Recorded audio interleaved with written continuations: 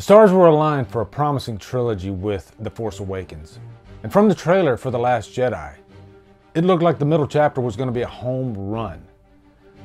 But in fact, it turned out to be one of the most hated films in fandom history. How did we get here? I give you The Last Jedi Revisited.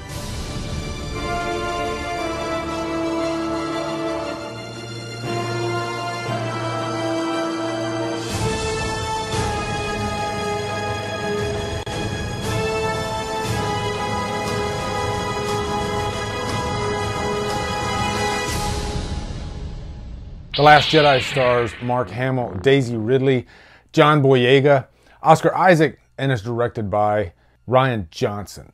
What's up, guys? The Last Jedi. This is a revisited special that I was a little afraid to get to.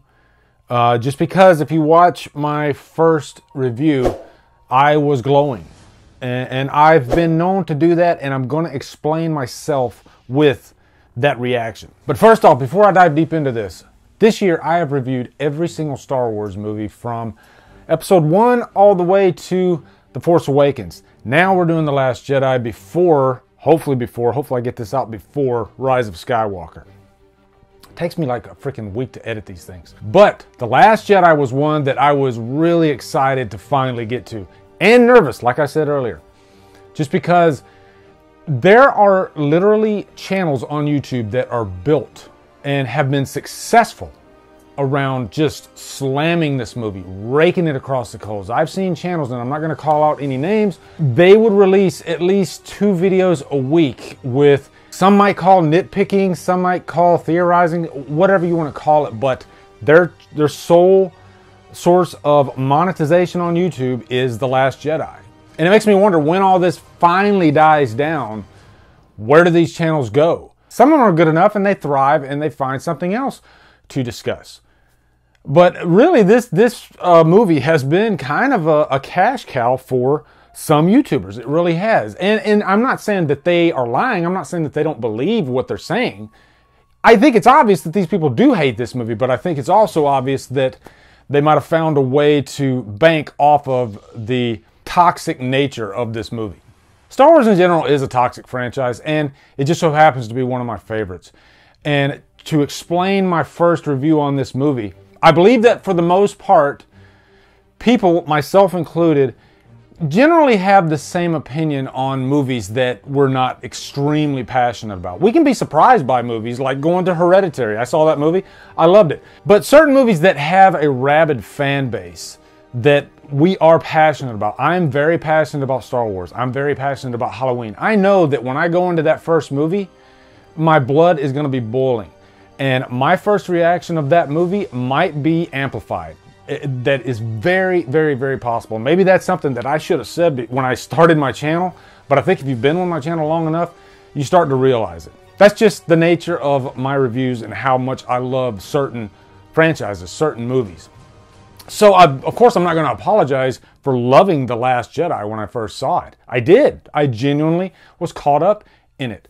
And I will say, I think these films, like Halloween 2018, like The Last Jedi, require multiple viewings to finally even things out. For me, anyway. And I'm sure for some of you. Once I've watched these movies a few times and some time has passed, and I can properly rate it against the rest of the franchise, then I can finally give my true feelings about the movie. And I watched The Last Jedi a good 5 times now, and it is one of those movies that the problems really, really do stick out. And I'm going to be completely honest with you guys. I'm not going to jump on the hate train for this movie. I'm going to be completely honest about what I liked and what I didn't like. And what I will say is the thing that people hate the most about this movie, from what I've seen, and there's a lot that they hate, is Luke Skywalker.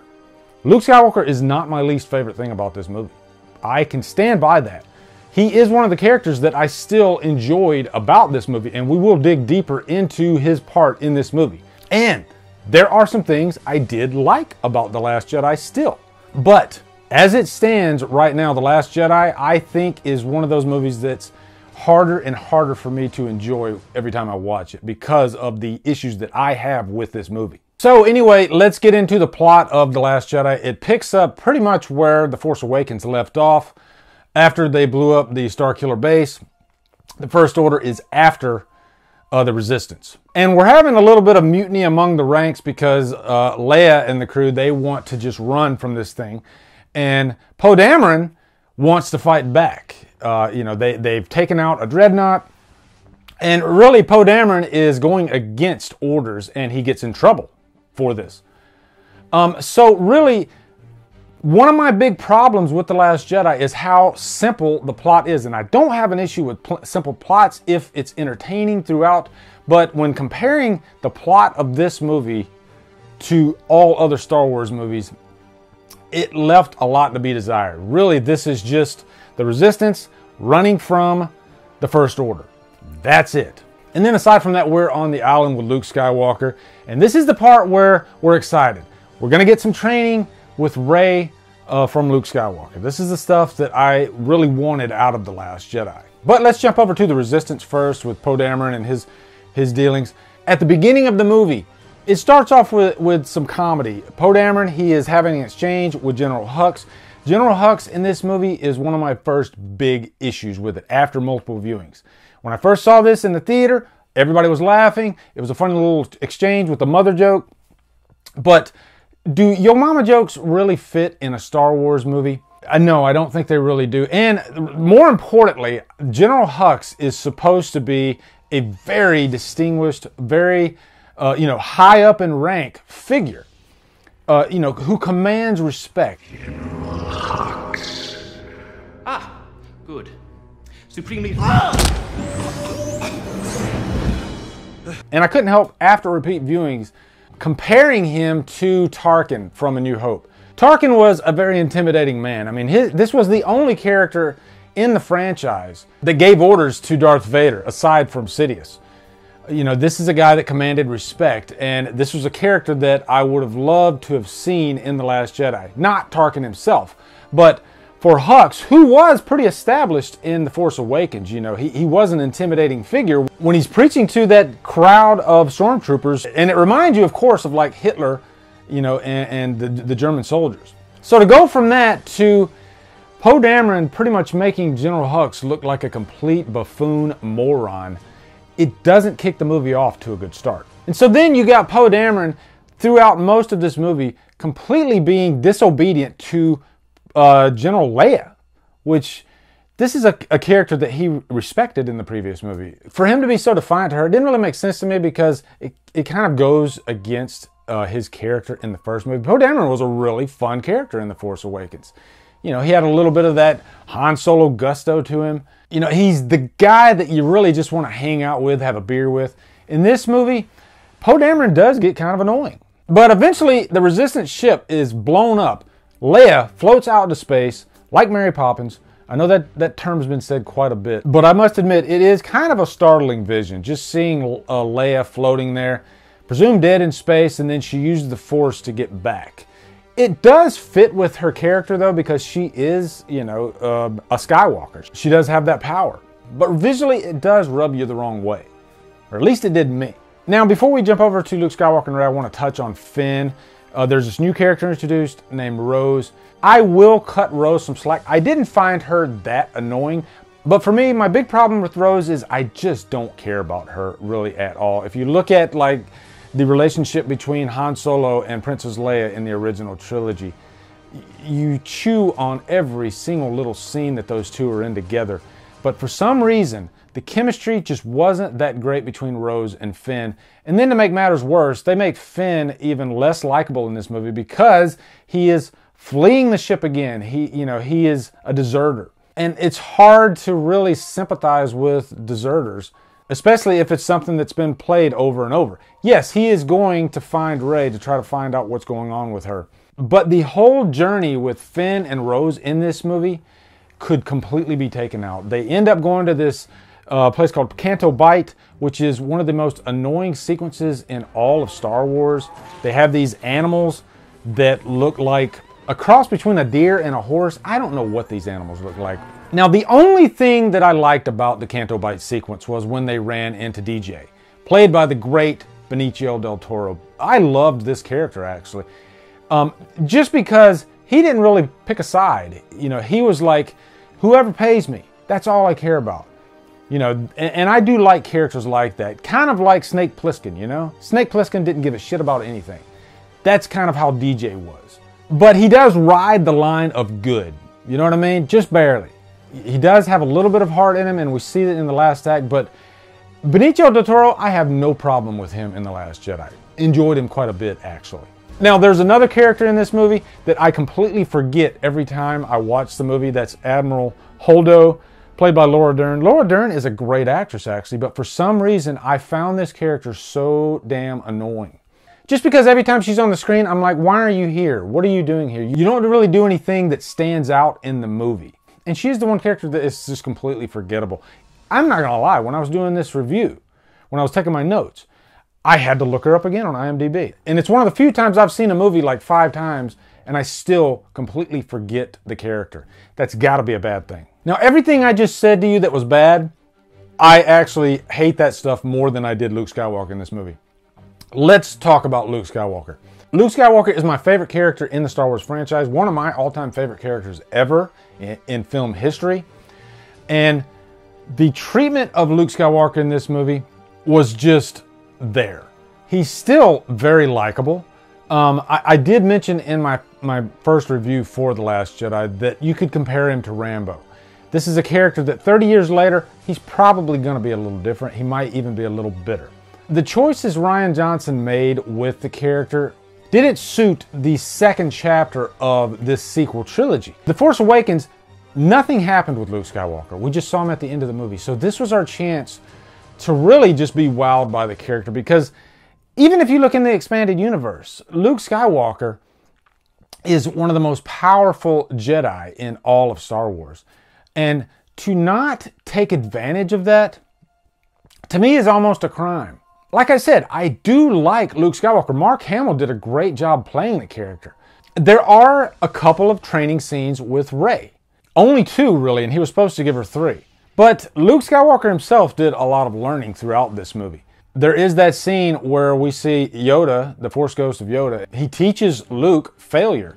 You have to learn to fail in life. And his problem in this movie was the fallout between him and Kylo Ren. And he blames himself for what happened to Kylo Ren. And that is a good lesson to teach in a Star Wars movie, in any movie. Failure is always an interesting thing to deal with. And you can do that in any movie, but when you're doing it in a Star Wars movie, you still want to take advantage of a character like Luke Skywalker, who is really kind of just this ultimate source of good. But guys, if I'm being honest, I just really wanted to watch him legitimately fight at the end of the movie. Have this great Jedi battle with Kylo Ren. Every time I watch the movie, it does hurt me to watch this pretty much hologram version of Luke Skywalker, much like the end of Escape from LA. We just brought up Snake Plissken again. It's just disheartening. It's really painful to watch. And it seems like Luke and Rey, they just don't have that defining moment that you would want between a mentor and a student. They're just constantly bickering with each other, at odds with each other throughout. And again, it's frustrating. If this were not a Star Wars movie, I would like Luke Skywalker. I will admit that.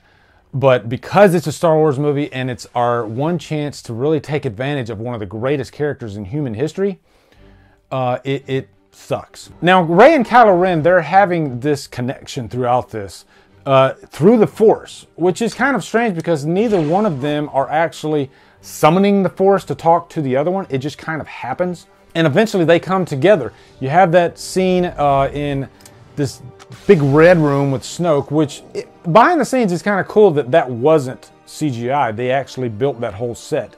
And then finally we get to see Snoke, in form, not in hologram form. And that is one of the best scenes in the movie. I will say that. It is exciting. When they come together and they take out Snoke, and we do get to see how powerful Snoke is, because before all that happens, he easily handles Rey. So you could use that as a talking point to defend that Rey is not perfect.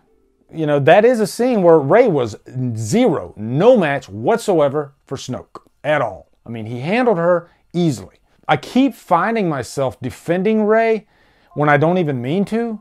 But to just flat out completely say that Rey is perfect like Superman, no, not at all. She does have her flaws. So I don't really find Rey as a Mary Sue, ultimately. I would like to know more about her up to this point, but no, I don't find her a Mary Sue. I don't find her annoying. I think she's a likable character. And I love Kylo Ren. Kylo Ren's my favorite character out of this whole trilogy. I'm still completely interested. I was just talking to my son today too, actually, about those two characters.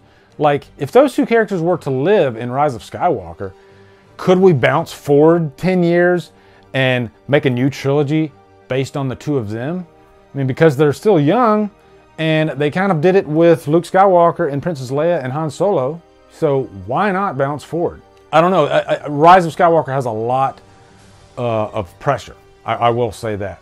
And I didn't even touch on this, but the treatment of a movie that hasn't even come out yet, and how all these channels that I was talking about at the beginning of the review, how they are already pouncing on the movie before they've even seen it, to me, I think is kind of disgusting. So anyway, let's jump over to the very end, the last act of this movie. It is a beautifully constructed scene. We're at this planet of Crate, which is this like salt-based planet.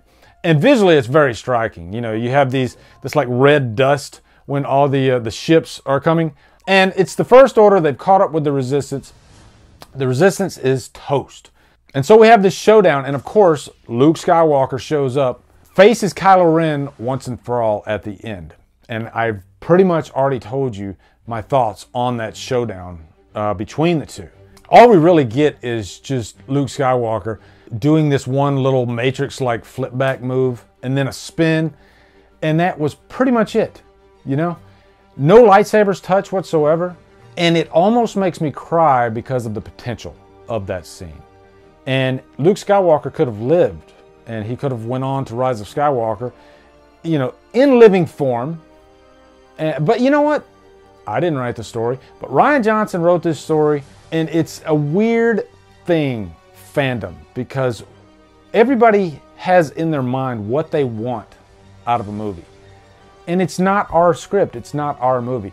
But somebody should have stepped in and maybe had a discussion, a round table with Rian Johnson and talked about, we're taking some big risks here, guys. Do we really want to do this to Luke Skywalker? You know, they believed in Rian Johnson, and I give them credit for that, but the guy, I mean, he is going through a lot of shit right now because of what he did with The Last Jedi.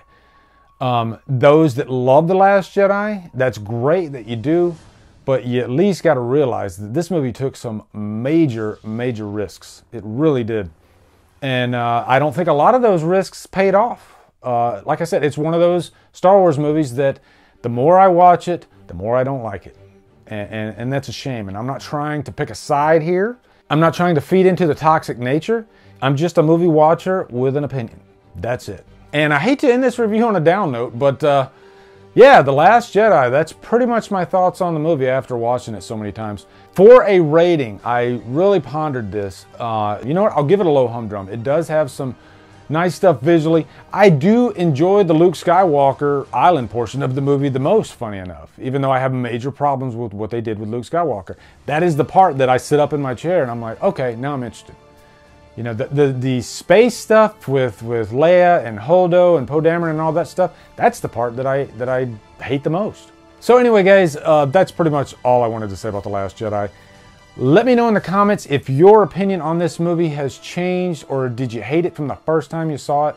I'm sure there's going to be some like heated discussions in the comments about this one.